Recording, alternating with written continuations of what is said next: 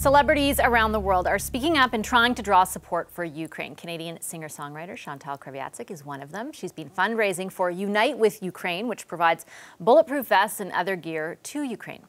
Last week, she was in the House of Commons to hear Ukrainian President Vladimir Zelensky's address. After that, she met with Prime Minister Justin Trudeau, and Ms. Kreviazuk joins me now. Hi, great to meet you. Thank you so much for having me. Thank you very much for coming into studio. I wanted to ask you, first of all, what is driving your desire to be helpful in this awful situation?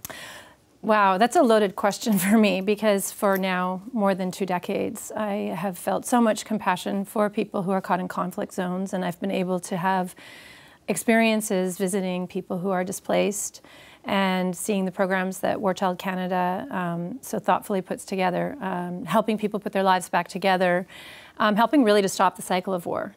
And so because it's personal for me being pretty Ukrainian through and through, other than my Indigenous maternal grandmother, I'm very Ukrainian and was raised very Ukrainian. So I'm very proud. I always, growing up, you know, being Métis, I felt I had to be proud of being Métis because they were the underdog. And of course, Ukrainians were the underdog at some point as well, but I didn't feel that about being Ukrainian. But it was in this moment that the invasion happened that I didn't realize how proud I was to be Ukrainian. I have to stop myself from crying now. It's very hard. So, you know, I carry a very Ukrainian name and pride with me everywhere, and every show, every city I go to. I'm absolutely devastated that this is happening. So for me, I guess it's kind of coming from both places, knowing what war looks like, what these people are enduring, and that they are my people. I wonder also, just having had that unique experience at being able to see conflict zones up close. Yeah. If the reaction is even more visceral, I mean, we're all watching it in horror, but is so. it even more visceral for you because you know what they're enduring? Yeah, there was this one time that Dr. Samantha Nutt, who is the co-founder of War Child, she and I and a couple of other people from a local partnership, so I believe we were somewhere in Iraqi Kurdistan, if I'm not mistaken, and we had to actually drive through a flattened neighborhood in order to get where we were going to an IDP camp. And everybody else was just chatting because they had been through a neighborhood like that before, but I had not. And I had to ask them to slow the car down because it was just too fast. It was just too much at once to see this. It looks like a movie set. You just can't even believe it. And they're homes like ours. You know, they're real, just like we are real. And it feels like it's, right now, it feels like it is happening to us in a way. And I know that you've been raising money through this organization to help out in the fight, particularly, the Ukrainians have put up against the Russian invasion. Yes. You've also been, you were telling me in the commercial, even trying to help families leave devastated cities like Mariupol. Yes. Last evening, it was actually my husband's best friend's accountant. His wife is Ukrainian, and her daughter is trying to get out of Mariupol. And of course, the initiative I'm working with called Unite with Ukraine. You can go to unitewithukraine.com to help with non-lethal equipment for the defenders in the Territorial Defense Unit.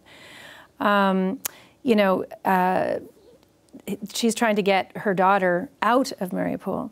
And so I said I'll do everything I can because the initiative is sort of, I guess, partnered with the Ukrainian World Congress, and they have an amazing network and connections for the diaspora of approximately 20 million people outside of Ukraine that are Ukrainian. And so their connections are phenomenal. So honestly, this is not the first time this has happened in the past 3 weeks where I'm going to them and they are literally saying, "Okay, what road, what village, where are they?" And they're, because, you even said it before we started, someone that they literally, they don't even, they're in Mariupol and they can't even find their own, they can't find each other there. Yeah. So it's so bad. So it's really just about, hey, I know someone who's here. Can they get here? And we're trying to get, individual vests to people, protective, bulletproof vests to people. And it's honestly, a few times it's surreal. It's like my phone has turned into an episode of Homeland. It's unbelievable. And I really believe that it's affecting everyone because, my husband is, Italian from Etobicoke, and yet he is reaching out to me at 1:30 in the morning and saying, hey, can you see if your people know someone who can help? And it goes further. I mean, this family is thinking they want to go into, Russia is the safest place for them to go. Can you imagine that the safest place that you would go to right now is Russia? can you imagine, into the arms of your murderers. That's so disturbing.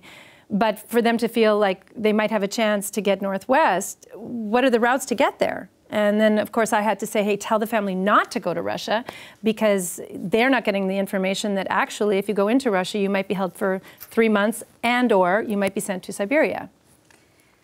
This is you're a musician. Yeah, I'm a musician. Yeah, I was going to say we're a political show, right. but we're interested because we saw you in the House of Commons. We know that you've met with the Prime Minister. You have been vocal about what you hope governments do, and we're on the cusp of a meeting between all the world's leaders. You know, an emergency extraordinary, as NATO calls it, summit.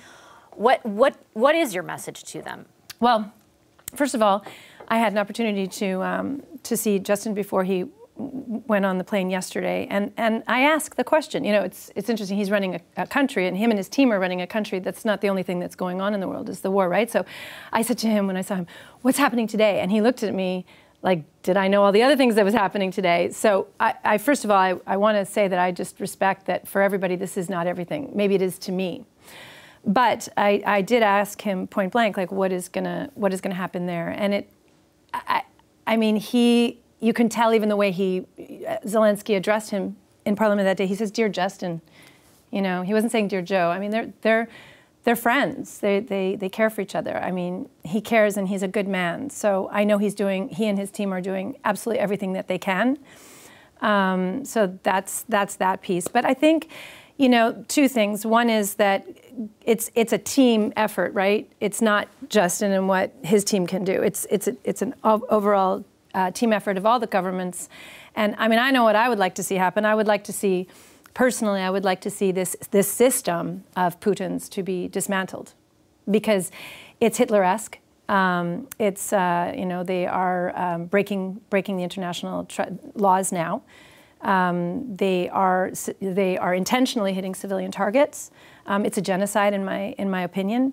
And I think that they're managing to do so because they have convinced the people, they're doing it for them, that it's the right thing to do. And that is what is Hitler-esque about it. And so that's why I think, you know, look, it's got to go. It's got to be gone. No one wants to say it out loud, but I'm fine to say it. It's got to be dismantled. That's my hope. But until that point, I think we as individuals, you know, these defenders are out volunteering as individuals themselves to defend their land, their freedom.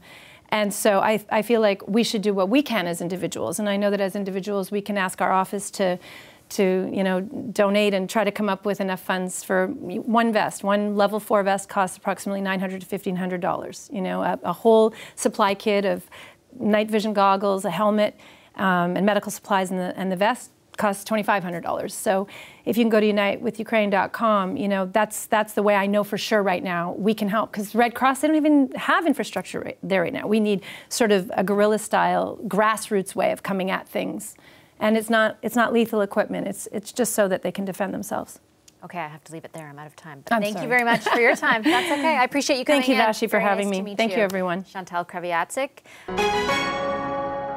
Hi, I'm Vashi Capellos, host of Power in Politics. See more of our show by subscribing to the CBC News channel or click the link for another video.